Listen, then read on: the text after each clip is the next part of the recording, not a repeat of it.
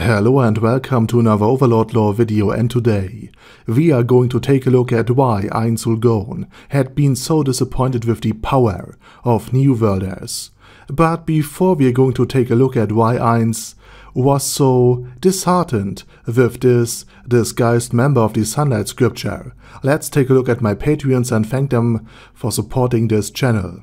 Furthermore, I say thank you to all users of the YouTube thanks function who made one-time donations. Furthermore, I have also recently opened a fantasy channel where I'm talking about, you guessed it, more fantasy concepts. If you're interested in this, please head over to it. I will upload roughly one video a month, so I'm staying focused for now on my main channel and on Overlord. And with that said, let's finally continue.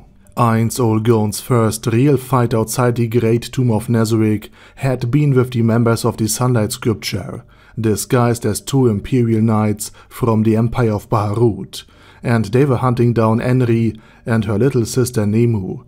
But Ainz Ooal Gown had intercepted the two chasing the sisters, and he was now prepared to either kill them or withdraw. And his first spell, that killed his first knight, had been Grasp Heart.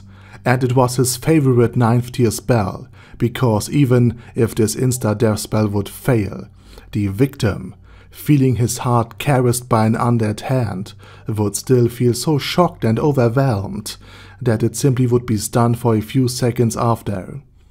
This meant that if the spell would have failed, then Ainz could have still withdrawn to his stronghold, but it killed the knight without any effort.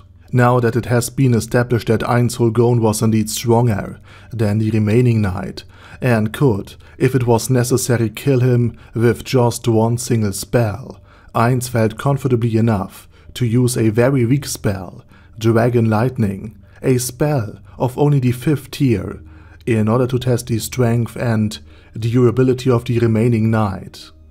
Now Ainz expected that the knight would have high lightning resistance, because wearing metal armor that normally is susceptible to lightning, only for the players to fortify it against this very weakness, to near total immunity, in order to disguise a strength as a weakness, was just a common sense strategy in the endgame meta of Yggdrasil Online. And Ainz Ooal Gown himself has in fact also applied this very strategy to his very own gear, for it granted him an undead, normally weak to fire, a 100% immunity to fire-based damage. Later in his fight against Sheltir, pretending to be still immune to fire and weak to holy magic, while in truth Ainz had already switched gear in order to now be immune to holy magic and weak against fire-based damage, was also something quite common in PvP matches. But wait, there's more. Ainz Ooal Gown not only used Dragon Lightning, a spell of the 5th tier, something we later learn even normal New World humans could potentially use. He also purposefully left it weak and with low power. Now Ainz Ooal Gown as an undead overlord specialized in death magic, which means that elemental attacks were not his main strength, but he also didn't use meta magic, because normally Ainz would maximize and triple a spell. And tripling simply means that one will cast one spell 3 times in just a split second, which makes it much more devastating. But not only can Ainz raise the quantity of his spell, but also the quality of it, by maximizing. A damage output that, for example, could range from 1 to 20, will always inflict the maximum amount of damage of 20.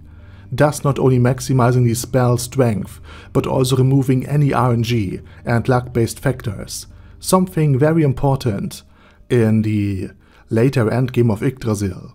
So Ainz could be sure that he had casted a very weak spell against what he presumed was still a reasonably strong target, only to find out that a single hit of this low-tier unaugmented magic was more than enough to deep fry a knight. And knights could be assumed to be professional soldiers, and although Ainz didn't know it yet, this man was even more, because he was also a member of the slain theocracy's Sunlight Scripture. So by Ainz Ooal Gown's own expectation, this knight should certainly represent some very excellent specimens of the average New World, the higher end of the combat strength of the New World, and yet he died so easily. This in turn gave Ainz Ooal Gown the confidence necessary to proceed with his rescue mission, and it also, at least in part, explained why Ainz Ooal Gown was caught so off guard by Sheltir being mind-controlled. Fighting weak foes, like more distinguished members of the Sunlight Scripture, the rest of the Sunlight Scripture, the supposed highest level of angel, and then later some goblins, ogres, and what was supposed to be the wise king of the forest, had just lulled him into a false sense of security. But as Ainz learned, there are still a few fairly potent enemies in the New World around, and in the 15th and 16th novel, we will see a couple of them in action. But as far as normal New Worlders are concerned, they are all together beneath the might of Ainz Ooal Gown. And with that said, I say thank you very much for watching, and special thanks to Bad